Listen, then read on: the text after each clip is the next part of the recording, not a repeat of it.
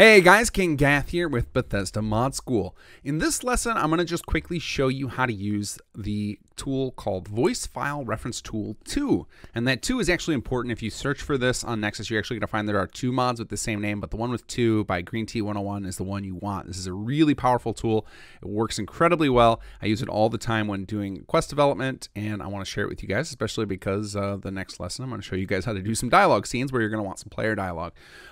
So I want to show you how you install this, and the beauty of this tool is, and what it basically does is lets you search through all the vanilla dialogue and listen to it so you can sample it and quickly extract it. And this is especially awesome for player dialogue, but if you're really clever, if you go check out a mod like Settler and Companion Dialogue, you can actually take lines from a lot of the settlers and the companions, and there's enough content there built in the game that you could create whole new sequences for them by sometimes getting clever and stitching together lines or just reusing existing, because the pool is actually shockingly deep because Bethesda tends to use a fairly small pool of voice actors. So you can often take ones they did for one character and use them for another, especially when you're talking about the generic characters like settlers and things like that.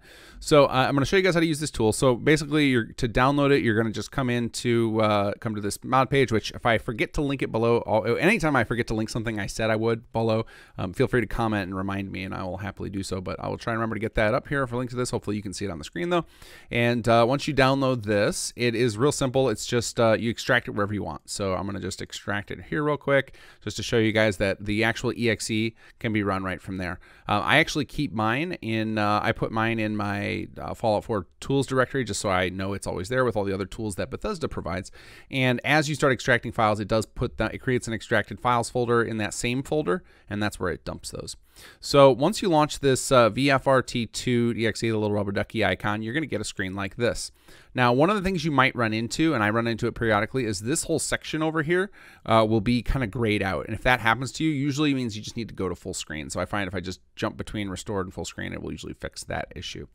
But there are a couple of things going on with this screen. So this first thing here, it will find any DLC, and it even finds any games you have installed. I believe the first time you run it, there's a little bit different screen where it asks to detect your games. It's been so long since I installed it, I don't recall. But once it's got access to your games, you'll see them here, including all of the DLC.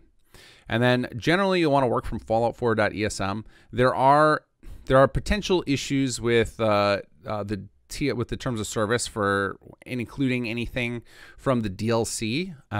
We just tend to avoid it, so I don't know. You'd have to go check the terms of service TOS from Bethesda to see what you can get away with including on these. I don't really know what the rules are. It might just be that the mod has to have a master requirement for these in order to use them, but I tend to just stick with stuff in Fallout4.esm.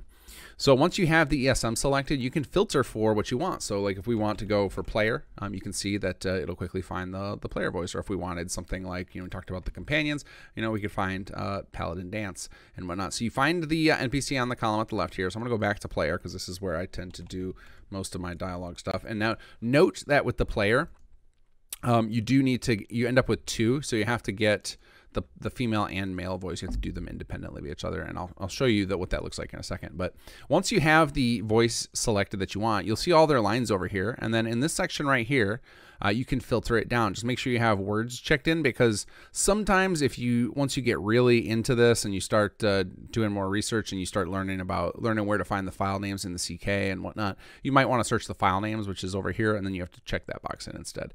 But if we're just trying to figure out like who are you, we just want to find a line that says, you can see that often, especially with the player, there are multiple versions of them saying it. And so wonderfully with this tool, you can just double click these lines. I don't know if this is going to pick this up or not. Who are you? But you can listen to them, so you can catch the inflection and see if it fits what you're trying to do with your particular dialogue scene. So you can find the ones you like, and then once you find it, generally the male and female version will be the same. So you can look at this file name here if you want to grab it. And that's not a guarantee, because the voice actors were probably, I'm positive they did it independently of each other, so they would have gotten slightly different direction. And I think the way Bethesda works is I don't think they necessarily have the writers of these in the room with the directing, and it might be some context is lost. So you can tell the performances are quite a bit different between the male and female voice actors. So you might want to double check that. If you have multiple versions of a particular line that you're about to use, you might want to you can mix and match and whatnot.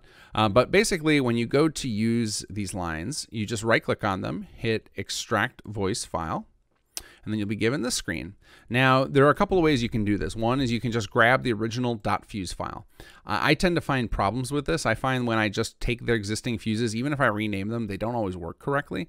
So what I end up doing is I always extract as a WAV file, and then I will use those and just rename them to match the sound files that I'm setting up. So if you watched my initial Dialog 101 tutorial, you will know how to where to find the sound file names, and I will walk through this again in the player dialog thing, but I just wanted to give you guys a heads up on how to install this tool, talk about how it works a little bit, and get you guys prepped for that, because I think some people will just love to know about this even without having done or without doing any of the scene tutorial. So I wanted to separate these two things even though they're tightly related. So then once you have your file selected here, you can come over here and just change the file name. So if you had the file name from the CK, what you were going for, you could paste it in there. Alternatively, you could type in whatever you want for it. And then once you've got your name in there, you click rename here, and that'll make sure that the name actually gets applied to the file, and then hit extract. And now, like I said, if we go back into our folder here under extracted files, you'll see the ESP name that you selected, or the ESM, and then you'll see this name here, and this is the voice type name, and then you'll get your actual WAV file. And I should be able to I have a program called Quick Look that I can just preview that quickly. And then you bring that up, and there you go. You got your extracted WAV from the game files. And then you can rename that and fit it into the game however you need to. So I will give a better demonstration of this in my next lesson where we go over the scenes. But for those of you who don't need to know about scene work, this should be enough to get you guys going. I highly recommend always extracting as WAV and just recompressing them because there seemed, and maybe it's just a fluke. Maybe it's just when I first was learning this, I just had bad luck with the fuse files, or with the, there's also this option of you can extract the WAV file as well as the lip sync independently. Every time I've done that, every time I've done the fuse, it just hasn't worked correctly when I've renamed them, whereas the WAV files have always worked. So this is anecdotal. I could be wrong. It's probably worth, for those of you guys who are just getting started, to experiment with this. Maybe you could quickly prove me wrong. Maybe I just kept something in memory that was a mistake because I didn't know what I was doing at the time, or it's also possible that the version of voice file reference tool I had been using back when I logged this in my brain as something to remember, it could be that was buggy, because this has been updated multiple times since I learned that. So either way, it's very easy. Find the character you want, search for part of their dialogue here, and then you can double click them to listen to them, right click and extract to get access to them. And then you can also do things like copy the actual dialogue. So if you want to copy the text right from here and then paste it into the creation kit or whatever you're using to build your mod, etc. So really, really powerful tool. I think this is one of the best community tools we have for quest design, and highly recommend you guys check this out and use it. So voice file reference tool 2, make sure if you search for that, you grab the one with 2 in the name. It is by Green Tea 101. All right, so stay tuned for the player dialogue scenes lesson, which will take and expand on this information so you guys can actually have the player talking with your custom NPCs.